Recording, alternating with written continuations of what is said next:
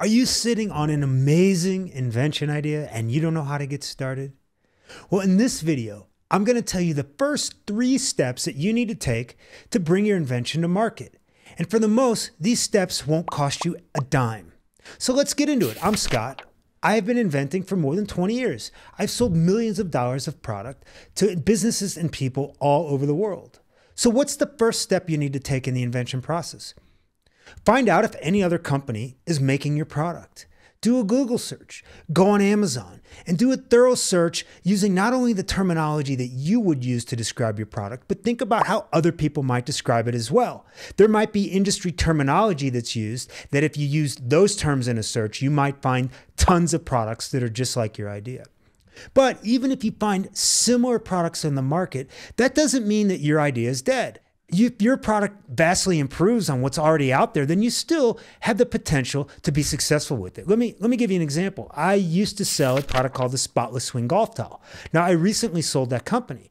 But before I launched Spotless Swing, I knew that there were already hundreds of golf towels on the market.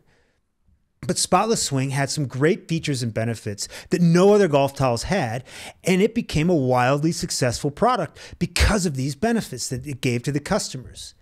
So if your product can do the same thing, you can move on to step 2. Step 2 is determine if there's actually a market for your product. Who will buy your product that it makes it worthwhile to spend the time and money to bring it to market.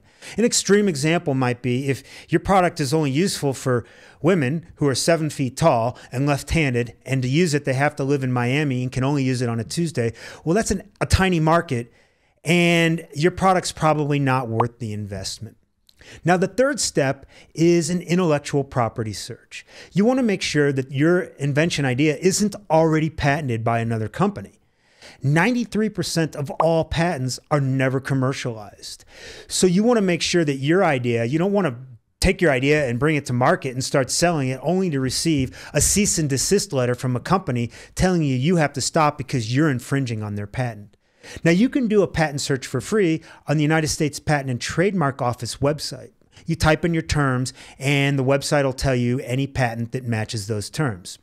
Now, if you don't find anything that's similar to your product and you want to proceed, this is probably the first step where you may want to hire a patent attorney or a patent agent to do a more thorough search for you because they're professionals and they can do a better job than you can searching the USPTO website.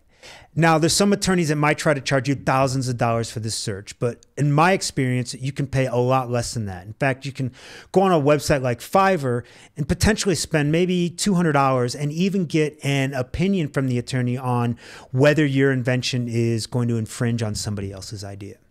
So if you've passed these first 3 steps, finding out if another product's on the market, is there an actual market, enough people out there for your product to make it worthwhile bringing to market, and that you're not infringing on another company's intellectual property? So if you pass these 3 steps and you want to proceed with your invention idea, stay tuned to my other videos or subscribe to this channel where you can learn more about the invention process and learn how to bring your product to market.